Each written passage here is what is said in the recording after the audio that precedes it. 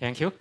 So this is part 2 of the talk on the satellite sea surface temperature and salinity observations and their roles to constrain models. And today's topic focuses on salinity remote sensing, which is a new frontier in satellite oceanography. So this is the outline that I quickly went through yesterday. So first, I'll provide an overview of the satellite salinity missions and the basic principle of retrieving salinity from satellite L-band sensors, and the calibration validation issues and the error characteristics of the satellite products. And then I'll give a very quick summary of the accomplishment of the satellite salinity and give just a few highlights of the examples for ocean processes, environmental monitoring, and in improving seasonal interactive prediction, and so forth. After that, I will describe the ongoing challenges and technology development to further improve the satellite observing system and some example for satellite salinity for constraining ocean models. So all satellite remote sensing, actually including airborne, have been based on L-band with a frequency of approximately 1.4 gigahertz. So why is that? So there are two reasons. Okay, thank you. So the first reason is that the L-band is a protected band for use by radio astronomy.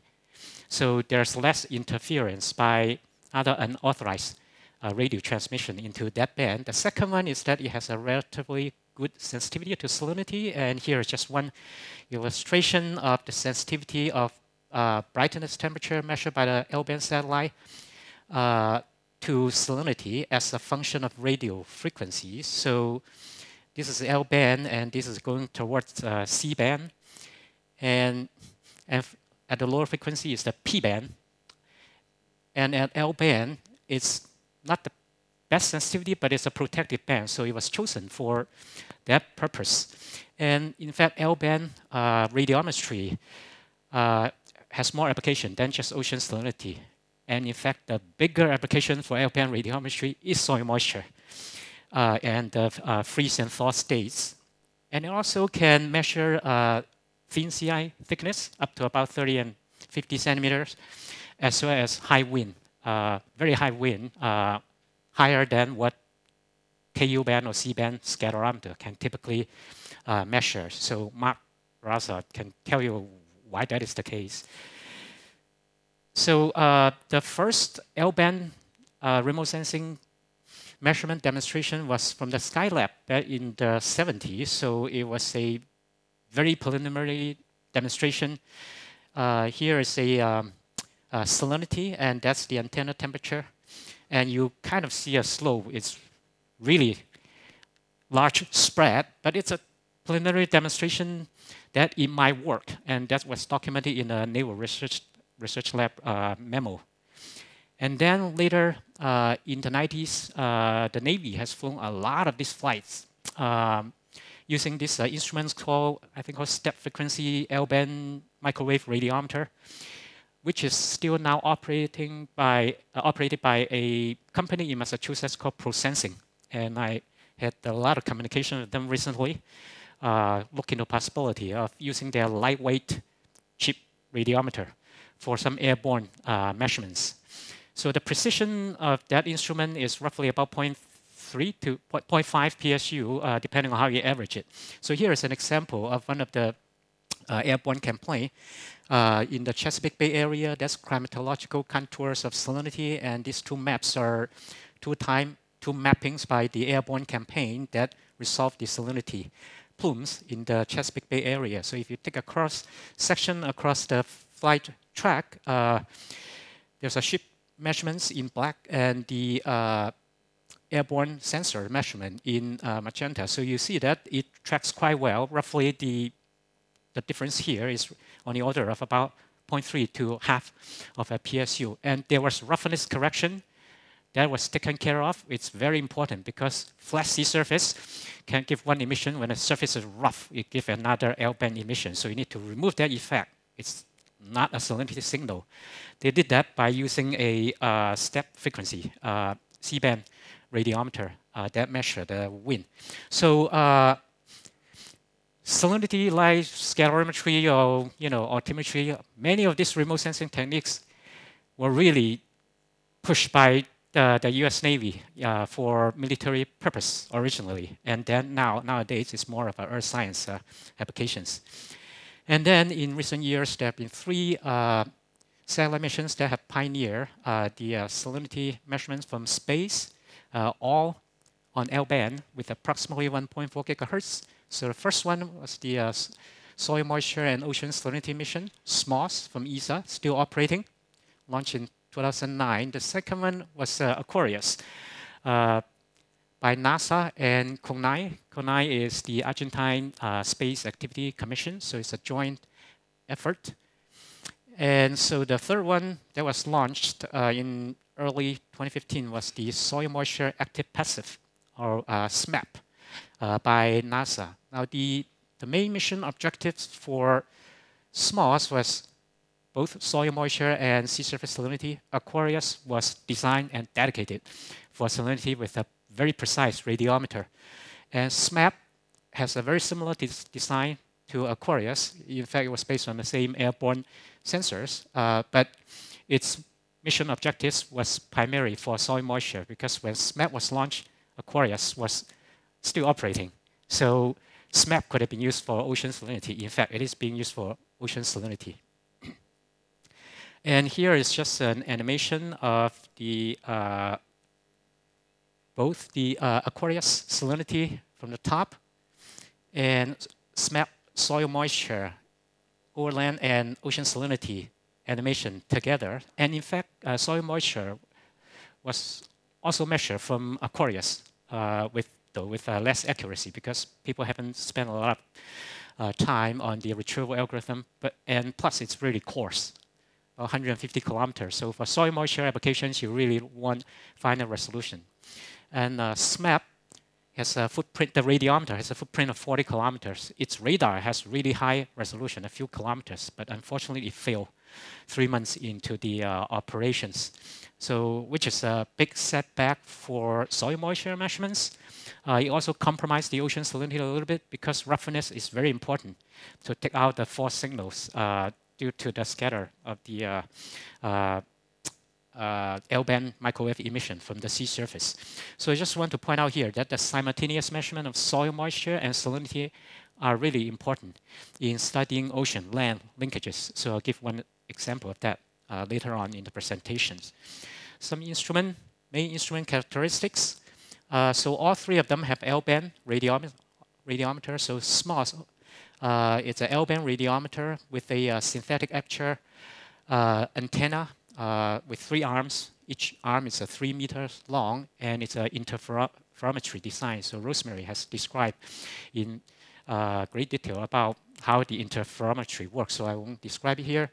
And Aquarius SAC-D was, by the way, I failed to mention that Aquarius was the NASA instrument. SAC-D was the spacecraft provided by CONAI of Argentina. So the complete mission name is really Aquarius, SAC-D, or SAC-D Aquarius, depending on whether you're in USA or in Argentina.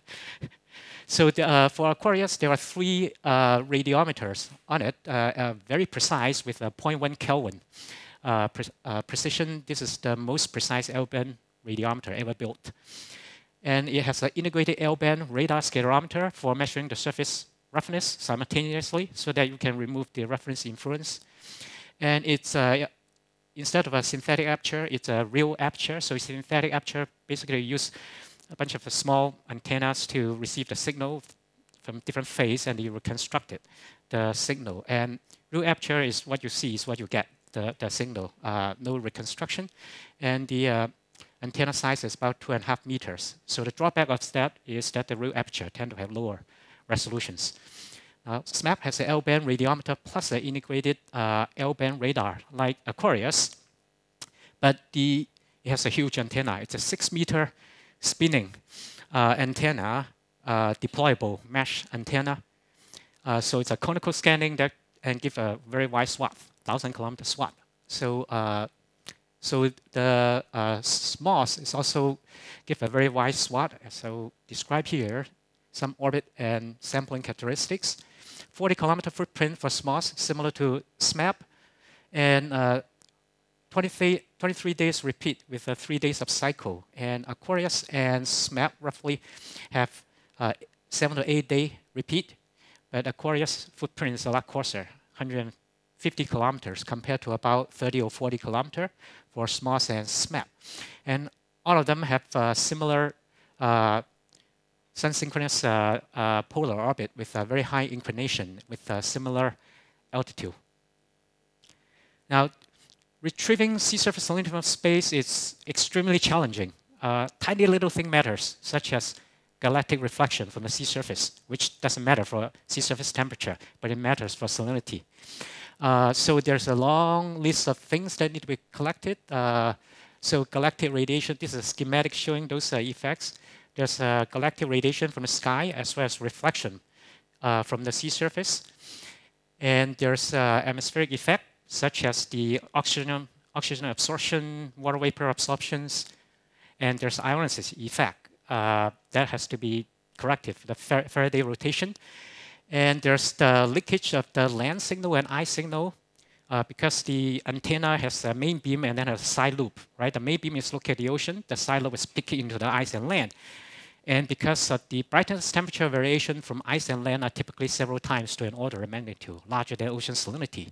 So even though the side loop gain is small, because of the large magnitude of the signal, it could contribute to the ocean salinity, contaminate the ocean salinity signal significantly. Those need to be removed. And SST effect, it need to be removed as well. And surface roughness, that's a big one. That need to be removed. And in fact, surface roughness is not just caused by wind. Heavy rain splashing on the surface also cause roughness, and that need to be removed. But actual rain effect in diluting the surface, that should not be removed because that's real salinity signal. So here is a kind of a simplified description of how salinity is retrieved. So the L-band radiometer measures the microwave radiation from L-band expressed as a brightness temperature. And that brightness temperature is a product of emissivity and SST. PRE actually yesterday also described that. Brightness temperature, emissivity, and SST. So that's why SST is needed here. And the emissivity is a function of the incident angle, polarization, horizontal and vertical polarization, surface roughness, and dielectric coefficient, which is itself a function of salinity temperature and radio frequencies. Now, the three main factors that affect the L-band brightness temperature signal are the salinity, temperature, and the roughness. So essentially, if we take these two out, we should be able to get their salinity signal. And that's, in fact, what the geophysical model function do in the retrieval. Essentially, you take out the effect of SST using the ancillary sea surface temperature data. There's so many SST sensors, as I showed yesterday, right? There are a lot of SST data. And then the surface roughness, you either take it out from the onboard radar scatterometer measurements, or in SMOS case, where there's no onboard radar, the ancillary wind data are used either from other satellite measurements or from numerical prediction analysis. And on top of that, a list of other effects, galactic refraction that can be modeled using theoretical understanding of the galaxy and the Earth movements, and the land ice signal leakages to the best of our knowledge of how things are varying on ice and land. It's better corrected for land right now than ice. Ice is really a problem. Ice brightness temperature because it depends on concentration as well as thickness. Radio frequency interference is even though it's a protective band, there's still leakage, and not all the radars are perfect. C-band radar could have a little bit lower frequency that leak into the L-band as well, not to mention that the L-band radiometer has side loop. So removing that effect is important. One of the recent technology development is that the digital filters and technology that is used in the SMAP satellite is really advanced. It's much better than the RFI detection capability in Aquarius and SMAP. So now we are using actually the SMAP data to help us to correct for identify the radio frequency interference as well as the land temperature. SMAP does a lot better than Aquarius. So there's a L-band international working group that actually help use these advantages from SMAP to help improve the Aquarius and SMOS data. So where do we get the salinity data? Well, for Aquarius and SMAP data, there are two two streams of data. One is produced by JPL. The other one is produced by the Aquarius project through remote sensing system in Northern California. So both of those are distributed in NASA's Physical Oceanography Data Center, PODAC. And so you can go there, just click parameter, sea surface salinity, then you can go to either SMAP or Aquarius. Both set of data are there. Only the latest version of the data are there. The previous versions and the interim version, for example, the version 5, the final version of the Aquarius project data, that's going to be released in a month or two.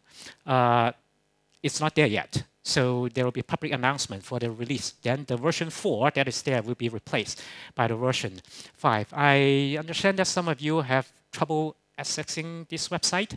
Now the remote sensing system data are also distributed through the remote sensing system. But the JPL version of the data is only in JPL, so we have to find a way if you're interested in getting the JPL data yet cannot get through the JPL network. And there's another way to get the data. Oh, at least there's another portal for that. ESA has funded a SMOS pilot mission exploitation platform project. And that project has a, if you go over there, you click on the data, and there's a list, essentially all the different versions and different streams of data, including the various versions of the SMAP data produced by IFCMEA, by Loción, by Barcelona, by Hamburg. They are all there, including the higher level data, Aquarius data as well. So far, it's a link. So eventually, we'll see whether it can be a central repository, including the JPL version that is to be explored. So it's a bit of a one-stop shop here, and there will be a lot of visualization and analysis tools, as well as reference data set, such as different version of the gridded Argo data, HICOM, NEMO, and all this reanalysis data will also be there for inner comparison. It's a pretty great resources. So a bit of a counterpart of the GRIS SST website that I mentioned yesterday. Now the main sources for the validation data for satellite salinity are the Argo flow and the tropical mooring, as well as the shipboard CTD and high resolution thermosalinograph TSG data for if you're interested in particular regions. And now there are two very important issues in assessing the accuracy of the satellite salinity, as it turns out we realized through the course of the CalWell process. In particular, because the footprint for the salinity data are coarse. Aquarius was 150 kilometers, right? And SMOS and SMAP is more like 40. This is very different from validating SST, where you have like 1 kilometer resolution. So if you have a point-wise in-situ measurement, it's not very different, hopefully, from the 1 kilometer SST. But if you have a point-wise measurement and are trying to compare with 150 kilometer average within some time window, there's going to be a representation difference of scale between the two observing systems because there are different sampling. So this is a real important issue, and it's because of the satellite are averaged within footprint, and for level 3 data, it's averaged within, say, 7 to 10 days or a month time window. And the measurement, in-situ measurement, point-wise, instantaneous, and there are folks who try to look at the level 2 satellite salinity, and it's still an average within the footprint, but they try to narrow the time window, say to ±5 days, for example, and find the nearest quote-unquote co-located Argo flow. But even for ±5 days and within the satellite footprint, there could still be a lot of variability in certain regions. I'll give an example of that. So for the root mean square difference of this co-located analysis, one need to be really careful in interpreting what is that RMS difference, because it not only include the uncertainty of the satellite salinity, it also includes the difference in sampling there. That's a very important point that I want to convey. And even if you do in level 3 data, there's still a representation issue. You know, the Argo maps comes with 1 degree, right? But Argo does not have the resolution to sampling to resolve a 1 degree salinity, say on a monthly basis. So there's still some kind of sampling error that goes into the gridded Argo map when you use that to evaluate the level 3 salinity data. Another major issue that is a bit of a discovery by combining satellite data and in-situ data recently is that the near-surface stratification that we haven't quite realized before. Now, the satellite measure the salinity in the top centimeter. That's L-band radiometric depth. Most of the salinity measurements are shallowest at 5 meters. That's for Argo. And for mooring, it's 1 meter.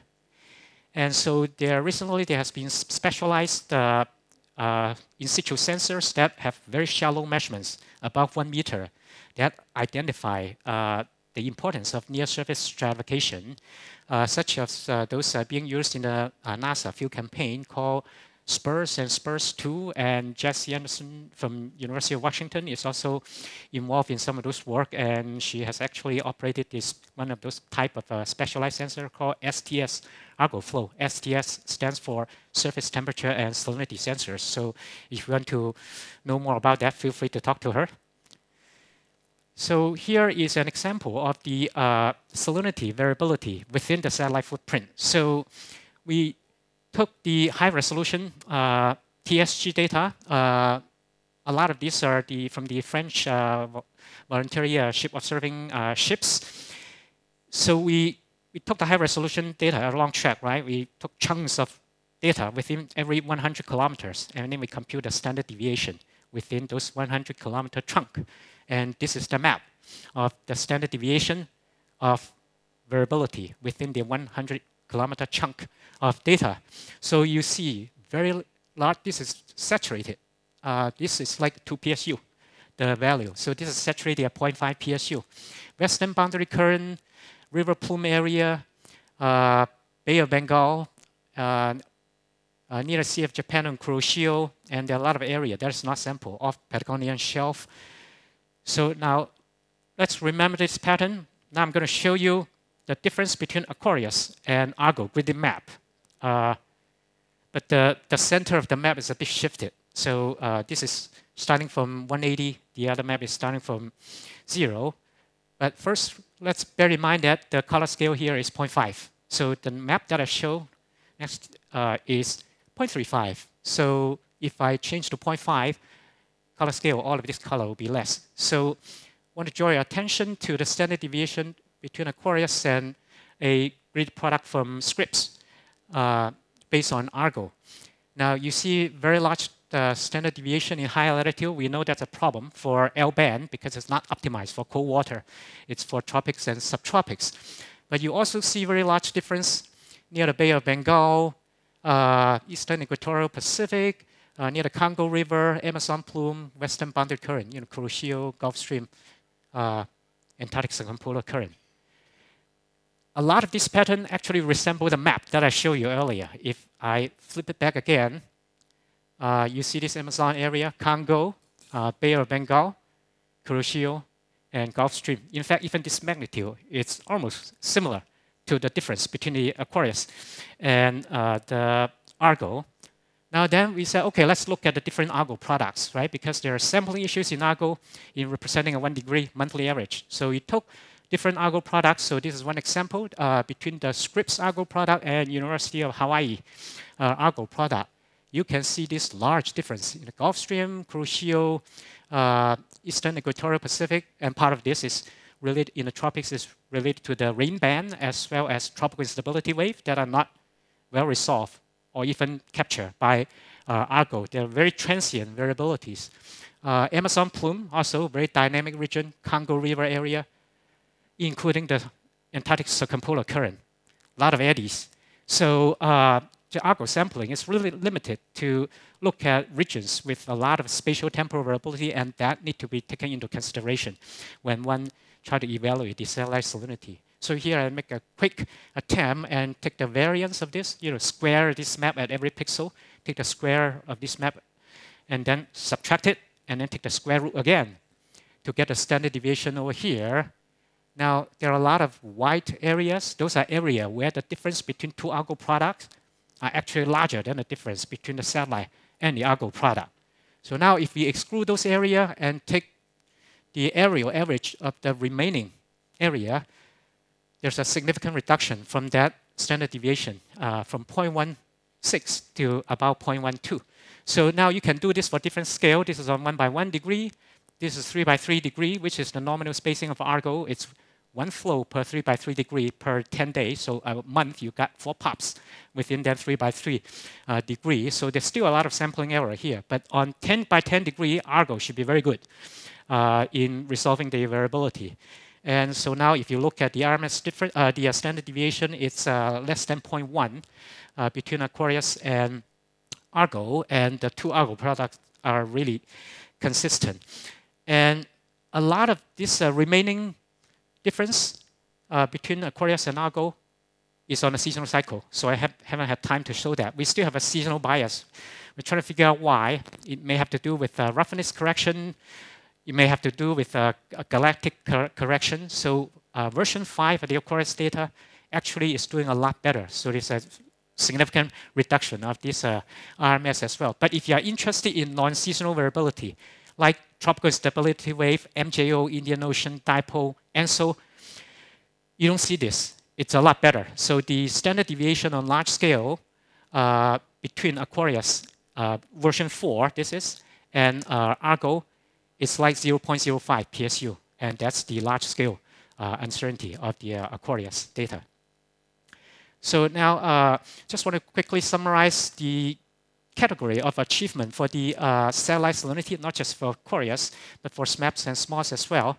The first one is the studying ocean processes and features, such as a tropical instability wave, Rossby wave, river plumes, eddies, fronts, marginal sea salinity. So many examples of this, Indonesian Sea, South China Sea, Patagonian Shelf, and the cross-shelf exchange, and hurricane haline wake.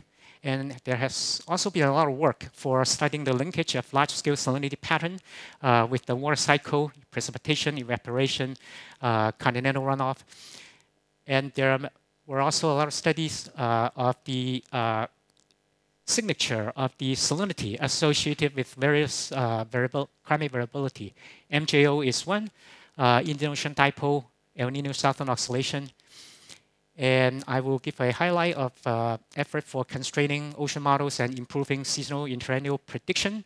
And there are also emerging biochemical applications. A few recent papers published, one of that being by Raina Fine from Rasmus, Miami, on estimating total alkalinity of the ocean using satellite salinity data and other biochemical data. So most importantly, the satellite salinity observations are filling the gaps of, on spatial and temporal time scale for scales that are not resolved or not adequately resolved by the in-situ platform. So they are really complementary to the in-situ data as a salinity observing system. Now next, I'm going to give a few examples for the achievements, scientific achievements. So the first one was the tropical instability wave. Now, tropical instability wave for a large-scale planetary wave that was first discovered back in the 70s from AHRR imageries. There have been decades of studies using SST, ocean color, scalerometry, altimetry. So is there anything new that one can learn about it? Actually, within the first year of the launch of the Aquarius, we found new features of the tropical instability wave that was not identified before. And when we look at the propagation speed at the equator, it's 1 meter per second, which is twice as the speed estimate in the literature. Very consistently, about 0.5 meter per second. We found 1 meter per second. Was it wrong? It was not. Turns out that these waves are the Yanai type of waves. They have a higher speed at the equator. The off-equatorial type of TIW signatures are more of the Rossby type they have like a 33-day period, whereas the equatorial one is like 17, 18 days. And why has that been found before from all these other satellite data? Well, it turns out that altimetry are best to observe the tropical instability vortices at about 5 to 10 north. That has very large signals. Near the equator, there's a very small signals. What about temperature? Well, the largest gradient associated with the cotang, that's the cotang edge, is near 2 north. So that's why at 2 to 4 north, if you look at the temperature signature, very strong TIW signal.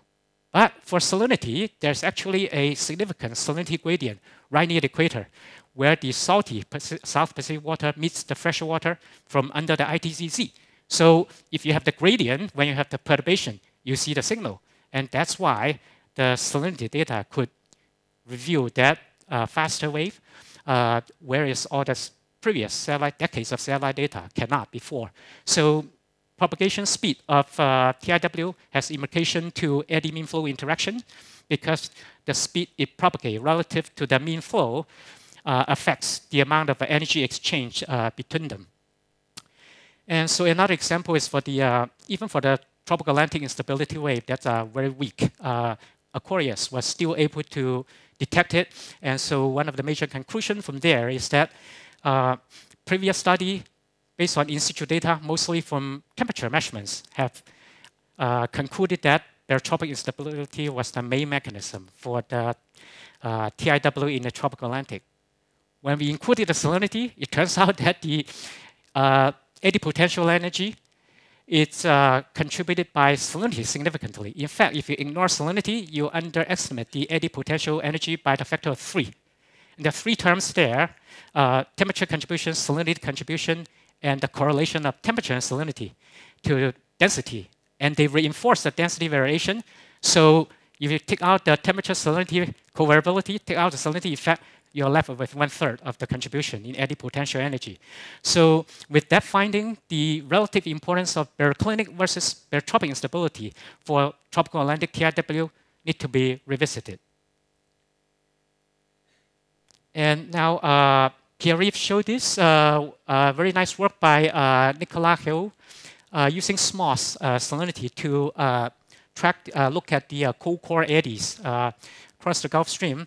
And this is a SST image from the same time. The ocean current from Jason too were superimposed on it, so you don't really see the signatures.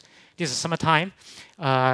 We know that they don't see cold core eddies. I've looked at enough this for my PhD work, because in the summertime the heat flux just caps the mixed layer, so you don't see the subsurface structure of the eddies. But there's no precipitation or evaporation effect to cap off those salinity signature associated with eddies. That's why you see it there. So those data will be useful for studying the cross-current exchange of salt. And there are other related studies. One recently by Sienia Groski that looked at the shelf exchange in the West Atlantic. That was quite interesting, as well as Argentine colleagues looking at the cross-shelf exchange of the Patagonia shelf area. So this is an example for improving seasonal and triennial prediction. I am going to skip it and discuss it later.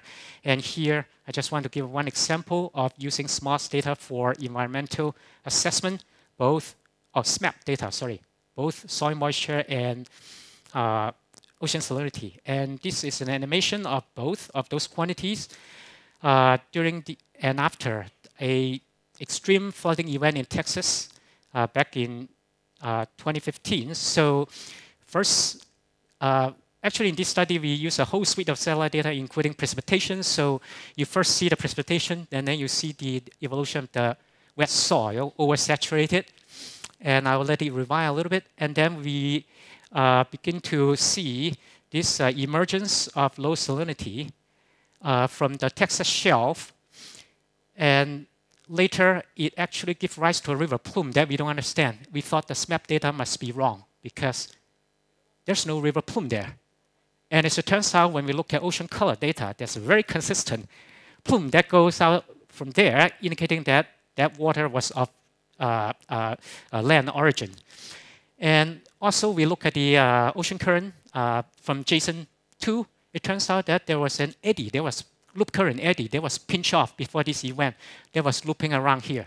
So when you have that shelf water that came on to the Texas shelf, it actually, that eddy and the alongshore current actually helped carry that plume into the middle central of the central northern Gulf of Mexico. And by August, that plume is actually bigger than the almighty Mississippi River plume. So small rivers, big flooding event could actually cause a huge salinity plume that is bigger than the one that is normally produced by the annual discharge of the Mississippi River. And notice that there's a the largest hypoxic zone or dead zone as far as marine organisms concerned in North America is in the northern Gulf of Mexico. And this freshwater plume, they bring two things. One is that they bring two effects. One of toxic material, and the second one is that they stabilize the upper water column.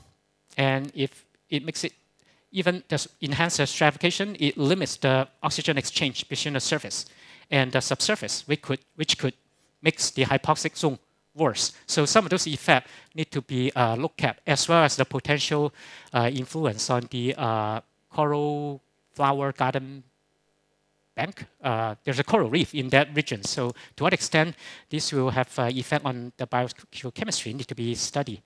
Now some words about the uncertainty and of Aquarius data, and this is somewhat similar in terms of the latitudinal structure from other satellites.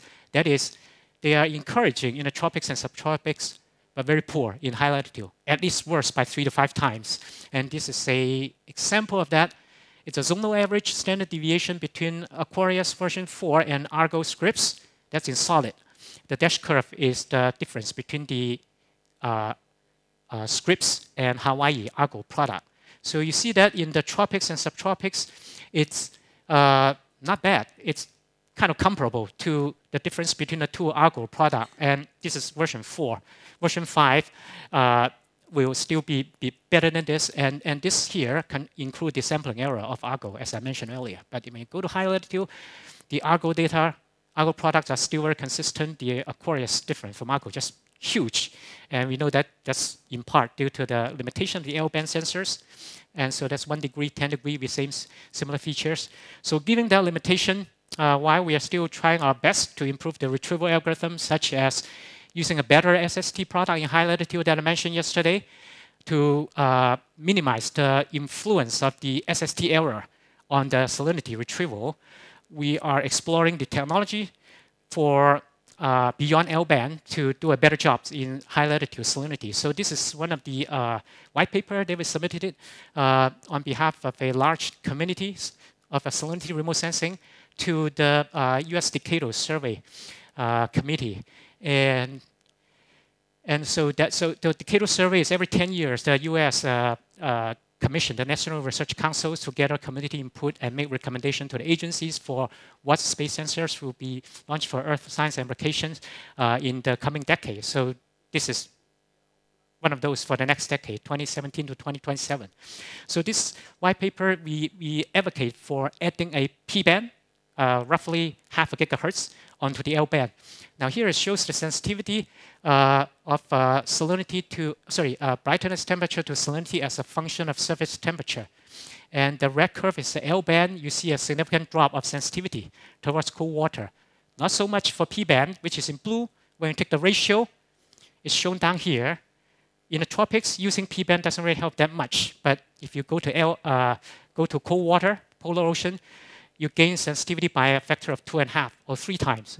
So which means we can knock down the uncertainty, theoretically, in high latitude by a factor of 3, and then we will have a more uniform error structure for the salinity. You may ask, why wasn't P-band used from the very beginning? Well, back then, the digital filter for removing radio frequency interference was not that well, 15 years ago. So right now, there's very advanced digital filter now.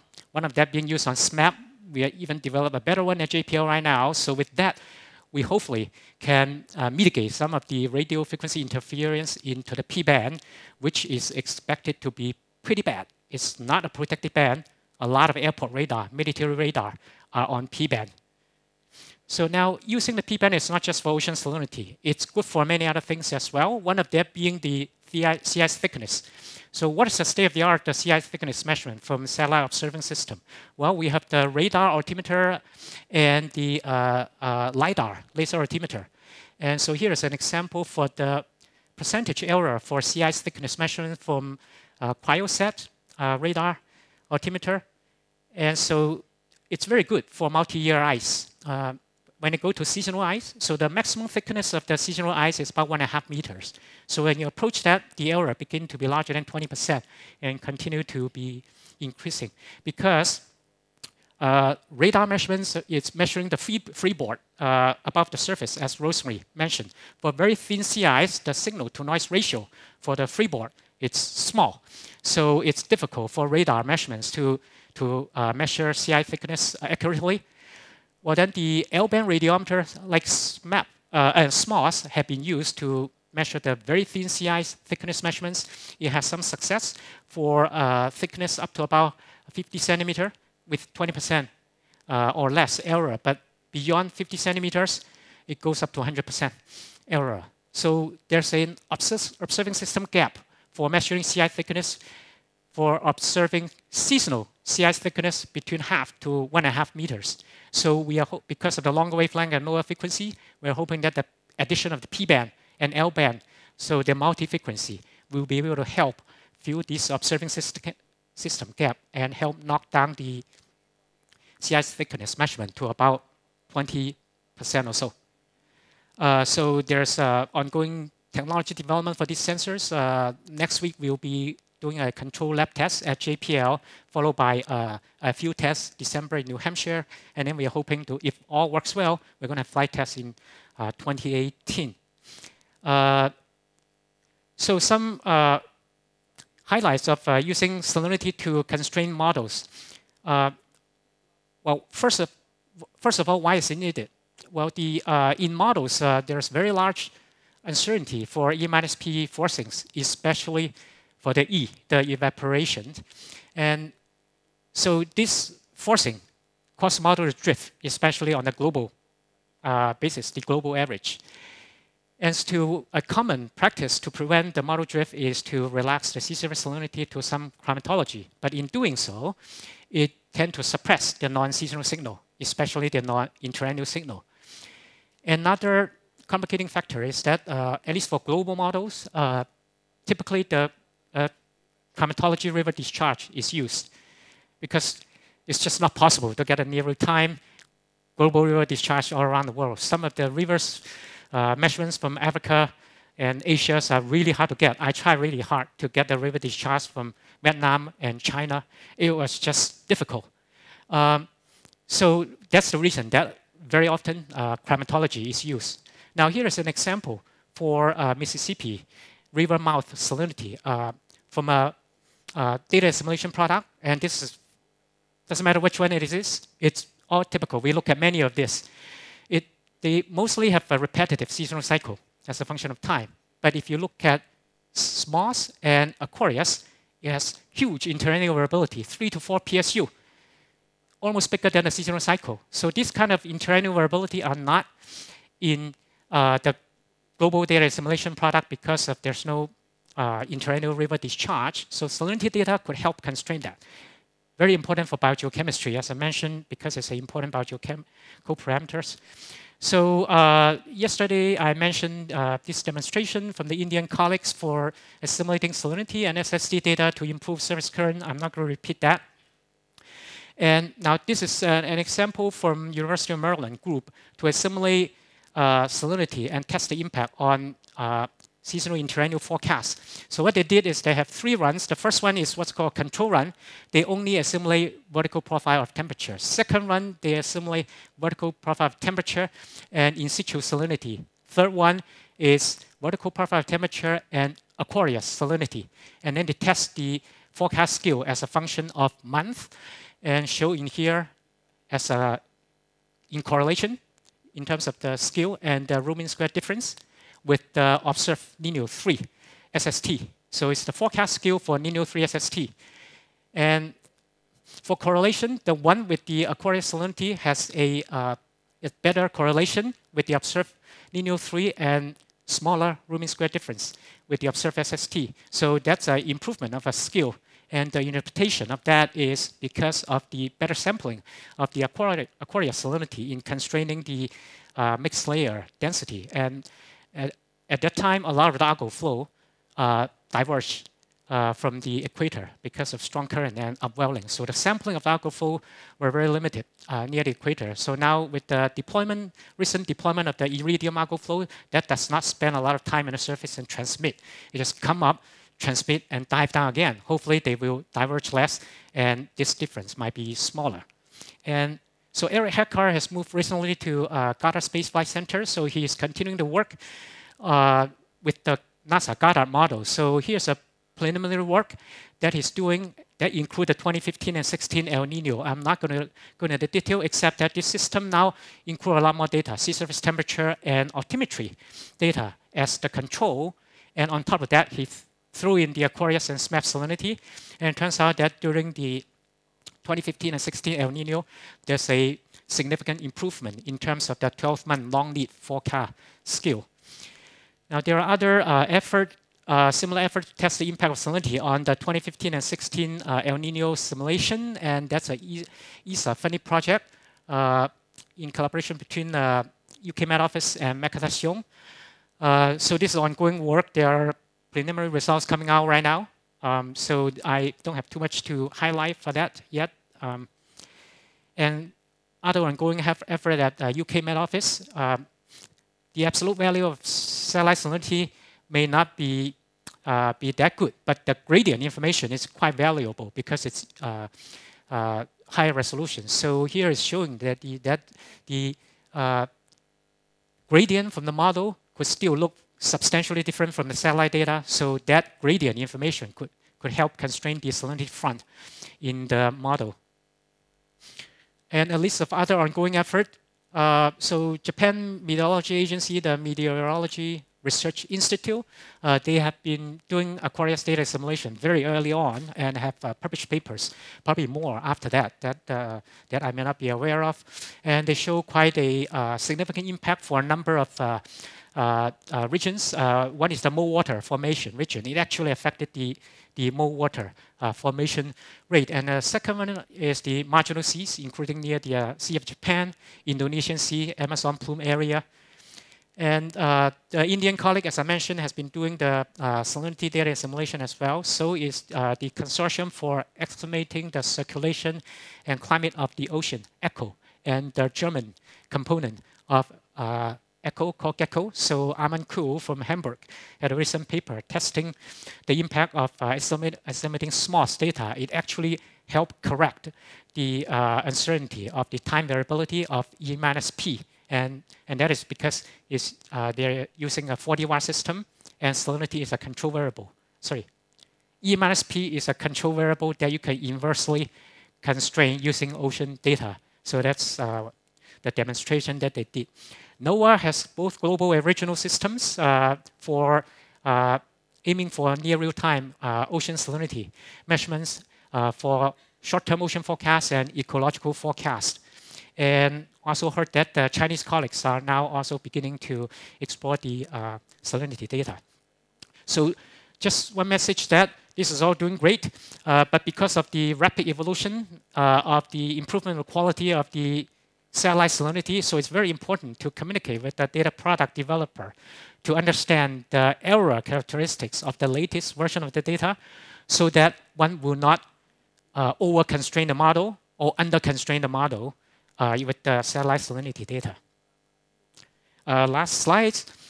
Satellite continuity is not ensured. So this is a chart for the 3 missions.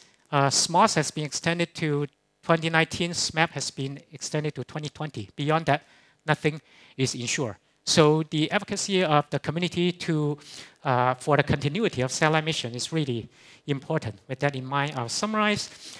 Satellite salinity have demonstrated the value added to the existing observations to improve the understanding of ocean processes, both physical and biogeochemical, and how the ocean is linked to the water cycle, as well as using it for environmental monitoring, along with, say, soil moisture measurements. And it also has been used to constrain ocean model, state estimation, as well as seasonal and triennial predictions. Satellite salinity have reasonably good quality in the tropics and subtropics, but very poor quality in high latitude. And we are developing a new technology to improve the high latitude salinities and sea ice thickness measurements.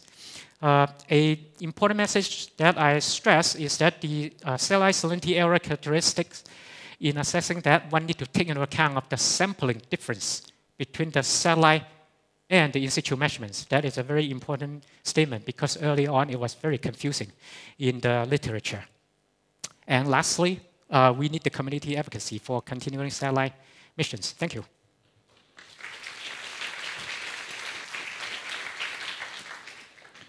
Thank you, Tony. I have a question regarding the last point. What would it take for the mission to be able to provide high-resolution, real-time salinity that can be used a little bit like SST? I mean, what are the technological or the steps that need to be taken? So high resolution as in? In like, I mean, similar to SST, let's put it, mesoscale resolving. Right, so that's a good question. It's a dream. The fact of the matter is that the lower the frequency, the bigger the antenna you need to gain the same resolution. So one have the choice of, say, if you have a platform that's low orbit, space station, that gets you better resolution, or there's something that's called a science station that is being developed by the Silicon Valley. They have visited JPL. It could fly in a lower orbit. It could combine modules like it's different from the space stations that can use a bigger aperture systems. That could help improve resolution. So there are three elements that has been advocated by the community: improving resolution, nailing down high latitude salinity, and the continuity. So the first two are a bit of a competing requirement. So the decadal survey white paper that I led, we are focusing on nailing down the high latitude salinity because salinity is so important for ocean ice interaction and ocean circulation in high latitude.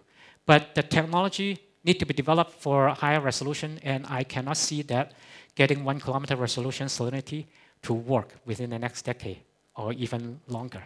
So somebody will have to come up with a big deployable mesh antenna that's cheap. Yeah. Thank you. Questions from the audience?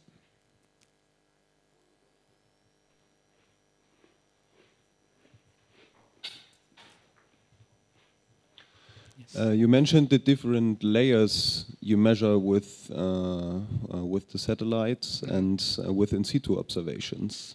And you mentioned that there might be, let's say, a systematic discrepancy between both these. Random and systematic. Yes. So what is the contribution to this of your estimated errors you've shown, so the standard deviations? Right. So it's in there. Notice that when I remove the difference between two Argo products, that is bigger than the difference between satellite and Argo, a lot of those areas got excluded because there's large inconsistency between Argo product. Those are areas typically have transient variability. It's a rain band, a lot of patchy rain. So the sampling of Argo is very sensitive to the reading as well.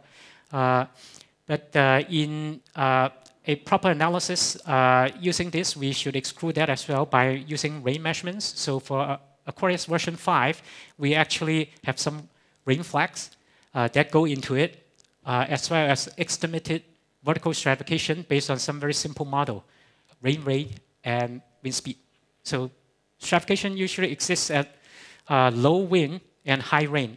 Jesse Anderson can tell you a lot more about it. But if you have rain but you have strong wind, they mix. Only in low wind and heavy rain, they are important. Yeah. But it's a smaller contribution than those numbers. Yeah.